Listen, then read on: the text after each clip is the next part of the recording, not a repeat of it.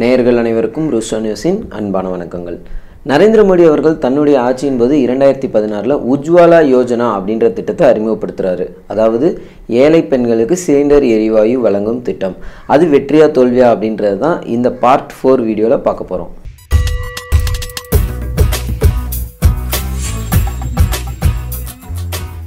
நரேந்திர மோடி அவர்கள் பிரதமரான பிறகு 2016 உஜ்வாலா யோஜனா அப்படின்ற திட்டத்தை அறிமுகப்படுத்துறாரு. அதாவது ஏழை பெண்களுக்கு சிலிண்டர் எரிவாயு வழங்கும் திட்டம். அனைத்து மக்களுமே எல்பிஜின்னு சொல்லப்படக்கூடிய திரவ பெட்ரோலிய வாயு சிலிண்டர் மூலமாக சமைக்கிறதுக்கு பயன்படுத்தணும் அப்படின்றதுக்காக தான் இந்த திட்டம் அறிமுகப்படுத்தப்பட்டது. ஆனால் பொதுவாக கிராமத்தில் பார்த்தீங்கன்னா பெண்கள் எல்லாருமே விறகு அடுப்பு அதிகமாக யூஸ் பண்ணுவாங்க. அப்படி இல்லைன்னா மண்ணெண்ணெய் நிறைய யூஸ் பண்ணிட்டு இருந்தாங்க. அது மட்டும் இல்லாமல் சாண எரிவாயுவை பயன்படுத்தியும் சமைச்சிட்டு இருந்தாங்க.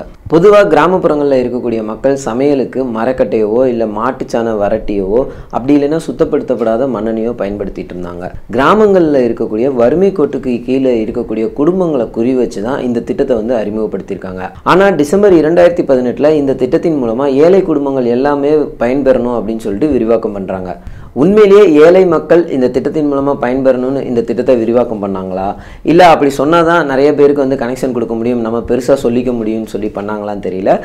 நாளடைவில் பாஜக தரப்புலேருந்து இந்த திட்டம் மிகப்பெரிய வெற்றி பெற்றிருக்கு. இதன் மூலமாக பெண்கள் தான் அதிக அளவில் பயனடைஞ்சிருக்காங்கன்னு பெருமையாக சொல்லிக்கிட்டாங்க. காங்கிரஸ் தரப்புலேருந்து வழக்கம் போல் அதுக்கு எதிர்ப்புன்னு தெரிவித்தாங்க. இந்த திட்டமே ஒரு அரைவேக்காட்டுத்தனமான திட்டமாக இருக்கணும் காங்கிரஸ் தரப்புலேருந்து குறிப்பிட்டிருந்தாங்க. இந்த திட்டம் எப்படி செயல்படுத்தப்படுதுன்னா, கிராமப்புறங்கள்லையோ நகர்ப்புறங்கள்லையோ யார்கிட்டலாம் இந்த கேஸ் கனெக்ஷன் இல்லையோ அவங்களுக்கு இலவசமா இந்த கேஸ் கனெக்ஷன் கொடுக்கறதுக்கு சம்பந்தப்பட்ட நிறுவனத்துக்கு அரசு சார்பில் பணம் செலுத்திடுவாங்க. உடனே உங்களுக்கு இலவசமா எரிவாயு இணைப்பு கிடைச்சிடும். ஆனா முதல் சிலிண்டர் உங்களுக்கு அந்த எல்பிஜி சிலிண்டர் கொடுக்கும்போது அரசோட வட்டி இல்லா கடனை பயன்படுத்தி அந்த வீட்டுக்காரங்க தான் வாங்கிக்கணும். இது வரைக்கும் ஓகேங்க, அவங்க ஒரு வழியா வாங்கிடுவாங்க. ஆனா அதன் பிறகு அடுத்தடுத்த சிலிண்டர்லாம் பாத்தீங்கன்னா இப்ப நம்ம சாதாரணமா எப்படி எவ்வளவு விலை கொடுத்து வாங்கிட்டு இருக்கோமோ அதே மாதிரி தான் அவங்களுக்கும் வரும். அந்த விலையை கொடுத்து அவங்க வாங்கியிருப்பாங்களா அப்படின்றதுதான் இங்க மிகப்பெரிய கேள்விக்குறியா இருக்கு.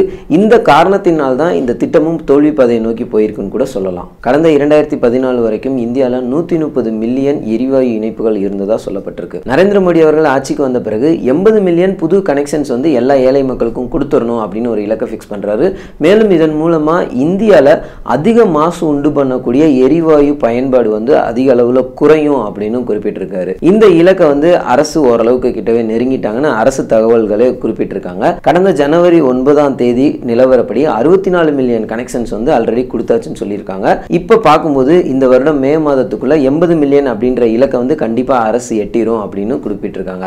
எல்லாமே பிளஸ்ஸா சொல்றியப்பா, நல்ல விஷயம் தானே அப்படின்னு நினைக்கலாம். ஆனா இங்க விஷயம் என்னன்னு பாத்தீங்கன்னா, அவங்க கனெக்ஷன் எல்லாமே கொடுத்துட்டாங்க. ஃபர்ஸ்ட் சிலிண்டர் எல்லாருக்கும் வாங்கியாச்சு. அவர் ஆரம்பத்தில் 2016 டெல்லியை உதாரணமா எடுத்துக்கிட்டோம்னா அங்க சிலிண்டர் கனெக்ஷன் கொடுக்கும்போது சிலிண்டரோட விலை 466 ரூபாய். ஆனா இன்னைக்கு விலை எவ்வளவுன்னு உங்க எல்லாருக்குமே தெரியும். அதனாலேயே அதன் பிறகு யாருமே ரெண்டாவது சிலிண்டரே வாங்கல அப்படின்றது தாங்க இங்க மிகப்பெரிய மைனஸா இருக்கு. நிதின் சேதி அப்படின்ற ஒரு பத்திரிகையாளர் தகவல் அறியும் உரிமை சட்டத்தின் கீழ் அரசு கிட்ட இந்த மாதிரி இந்த திட்டத்தின் மூலமா புது கனெக்ஷன் வாங்கினவங்கள எத்தனை பேர் அடுத்த சிலிண்டர் வாங்கியிருக்காங்கன்ற கேள்வியை கேட்டிருக்காரு. ஆனா அதுக்கு அவருக்கு கிடைச்ச பதில், பெரும்பாலானவங்க கண்டிப்பா அடுத்த சிலிண்டரே வாங்கல அப்படின்றது தான். இதுக்கு காரணம் அதோட விலை தான் அப்படின்னு அவர் குறிப்பிட்டிருக்காரு. இதனாலேயே மக்கள் எல்லாருமே இதுக்கு முன்னாடி அவங்க பயன்படுத்திட்டு இருந்த மாட்டுச்சாண வரட்டி அப்படி இல்லைன்னா விறகு இந்த முறைக்கு திரும்பிட்டதாகவும் அவர் குறிப்பிட்டிருக்காரு. ஆனா அரசோட தரப்புல இது அப்படியே வேற மாதிரி சொல்றாங்க. பெட்ரோலியத்துறை அமைச்சர் தர்மேந்திர அவர்கள் கடந்த நவம்பர் 2018 இதுவரைக்கும் இந்த மாதிரி புதுசா சிலிண்டர் கனெக்ஷன் வாங்கினவங்கள 80% பேர் 4 முறை அடுத்த சிலிண்டரை மாத்திருக்காங்க, நிரப்பியிருக்காங்க. ஆனா 20% மக்கள் மட்டும்தான் வாங்காம இருக்காங்க. அதுக்கு காரணம் அவங்க வாழக்கூடிய பகுதி காட்டுக்கு மிக அருகில் இருக்கிறதுனால அவங்களுக்கு விறகு விலை இல்லாம ஈஸியா கிடைக்கிறது தான் அப்படின்னு குறிப்பிட்டிருக்காரு. எரிவாயு சிலிண்டர்களை வழங்கக்கூடிய மிகப்பெரிய நிறுவனங்கள்ல ஒன்றான இந்தியன் ஆயில் கார்பரேஷன் கடந்த டிசம்பர் 2018 ஒரு ஆய்வறிக்கை கொடுத்திருக்காங்க. அதன்படி பொதுவாக இந்தியாவில் ஒரு குடும்பம் ஒரு வருடத்துக்கு 7 முறை சிலிண்டர் வாங்குவாங்க. ஆனால் புதுசாக இந்த கனெக்ஷன் வாங்கின குடும்பங்களில் 2 அல்லது 3 முறை மட்டும்தான் சிலிண்டர் வாங்கியிருக்காங்க அப்படின்னு குறிப்பிட்டிருக்காங்க. ஏன் மக்கள் முதல் சிலிண்டர் வாங்கினதுக்கு அப்புறம் அடுத்த சிலிண்டர் வாங்காம விட்டாங்க, ஏன் பழைய முறைக்கு திரும்புறாங்க அப்படின்ற காரணத்தை தேடி நிதி பகுப்பாய்வு நிறுவனமான CRISIL அப்படின்ற நிறுவனம் ஒரு ஆய்வு நடத்துறாங்க. 2016 இந்த திட்டம் அறிமுகப்படுத்தப்படுது. அதன் பிறகு சில மாதங்கள் கழித்து இவங்க இந்த ஆய்வு நடத்துறாங்க.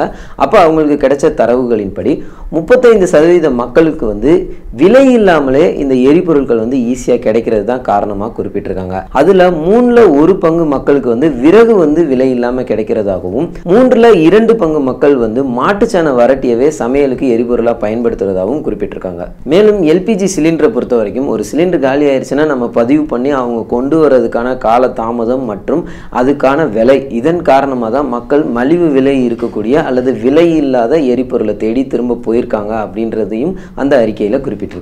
மேலும் அந்த நிறுவனத்தின் 2016 அறிக்கையின்படி ஆய்வுக்குட்படுத்தப்பட்ட குடும்பங்கள்ல 70% அதிகமானோர் மண்ணெண்ணெயை தான் இன்னமும் சமையலுக்கு பயன்படுத்திட்டு இருக்காங்கன்னு குறிப்பிட்டிருக்காங்க. ஆனா அரசு மண்ணெண்ணெய்க்கு உண்டான மானியத்தை படிப்படியா குறைச்சிட்டே வர்றதுனால அவங்க திரும்பவும் வேற விஷயங்களை அல்லது விலை இல்லாத விலை மலிவான பொருட்களை தேடி போறதுக்கான வாய்ப்பு அதிகமா இருக்குன்னு குறிப்பிட்டிருக்காங்க. மொத்தத்துல பிரதமர் நரேந்திர மோடி அறிவிச்ச உஜ்வாலா யோஜனான்னு சொல்லப்படுற சிலிண்டர் எரிவாயு வழங்கும் திட்டம் அவர் சொல்லிக்கிற மாதிரி மிகப்பெரிய வெற்றிலாம் கிடையவே கிடையாது. ஏன்னா எப்பவுமே ஒரு வெற்றி அப்படின்றது அதை எந்த அளவுக்கு பயன்படுத்துறாங்க அப்படின்றதுல தான் இருக்கு. இவர் சும்மா கனெக்ஷன் கொடுத்துட்டோம் அப்படின்றதுனால மிகப்பெரிய வெற்றின்னு அதை சொல்லிக்க முடியாது. அவங்க கனெக்ஷன் வாங்கியிருந்தாலும் அவங்க மீண்டும் மீண்டும் அதை பயன்படுத்துறதுக்கு சிலிண்டர் எரிவாயுனுடைய விலை சாதகமா இல்லை அப்படின்றதான் நிதர்சனமான உண்மை. அது மட்டும் இல்லைங்க, அவங்களுக்கு மட்டும் இல்லைங்க, காலங்காலமா பயன்படுத்திட்டு இருக்க நம்மள மாதிரி இருக்கக்கூடிய எல்லா மக்களுக்குமே இந்த சிலிண்டரோட ரேட் அவர் வரும்போது 2014 எவ்வளோ இருந்தது, இப்போ எவ்வளோ இருக்கு அப்படின்றது நம்ம எல்லாருக்குமே தெரியும். அதனால இது மிகப்பெரிய தோல்விதான் அப்படின்றத சொல்லிட்டு வேற பாயிண்ட்ஸ் வந்து பார்ட் 5ல பார்க்கலாம்னு சொல்லிட்டு உங்களிடமிருந்து விடைபெறுவது த ரோஸ்டர் நியூஸ் டீம்.